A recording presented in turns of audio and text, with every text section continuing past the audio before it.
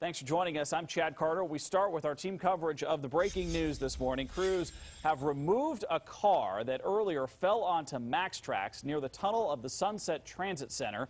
Police say it started with the driver driving way too fast. Carly Kennelly is pinpointing the delay it's going to cause for Max Line users. But we start with KOIN Local 6 reporter Brent Weisberg. He's live for us at the Transit Center there in Beaverton. Brent, good morning to you.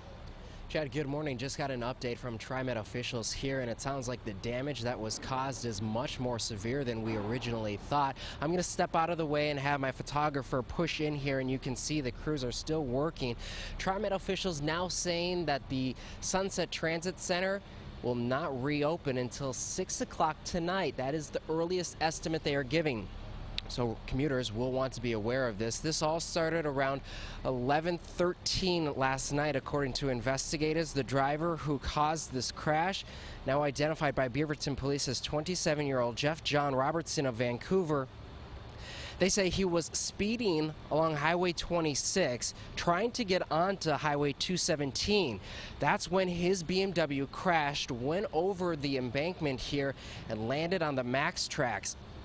Crews had to call in a crane to haul his BMW off the tracks. We spoke with some witnesses who saw this all unfold. As soon as I found out that he was on the tracks, I came down to see if he was okay. Somebody else actually helped pull him out of the car, but he was fine. He's just got some major cuts and bruises.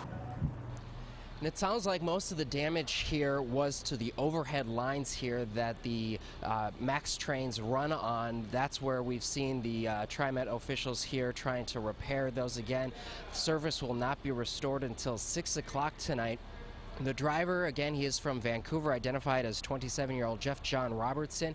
He was booked into the Washington County Jail on several charges, including DUI, reckless driving, and criminal mischief. He was not hurt despite falling all the way down from that off-ramp right here onto the tracks. I know Carly's going to have more information on how commuters can get around this headache.